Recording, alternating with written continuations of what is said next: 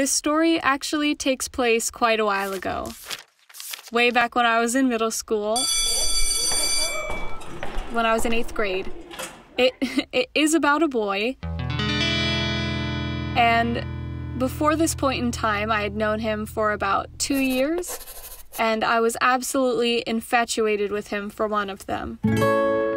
I did eventually get the guts to tell him how I felt, and he said that those feelings were reciprocated.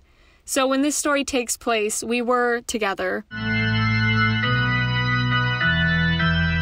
Or as together as two 8th graders can be.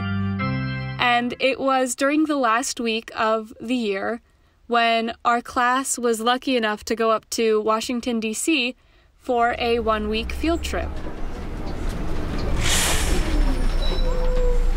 And at the end of that field trip, there was the D.C. dance.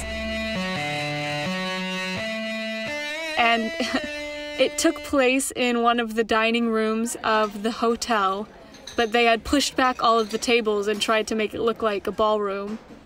And we talked most of the night, but when the slow song came on, he asked if I could have the dance. So naturally, I said yes, and we made our way across the heinous hotel carpets and started to dance. And at some point in time, while we were dancing, I looked at him and I just started crying. So he said, "Emily, are you okay? Why are you crying?" And I just remember saying, I'm just so happy. And I think that in that moment, it was maybe the first time I truly allowed myself to be vulnerable to emotions such as gratitude and joy, and truly just felt so connected to another human being for the first time.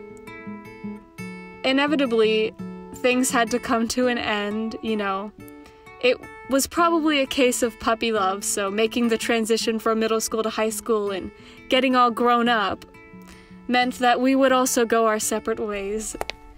And I really haven't spoken to him in quite a while, I think maybe a couple of years. But I wished that I could thank him for that moment, because even though we really don't talk anymore, I still really cherish it as one of my first memories of just genuinely being so open and connected to another person. And I think that I will really hold on to it for quite a long time. Thank you for listening.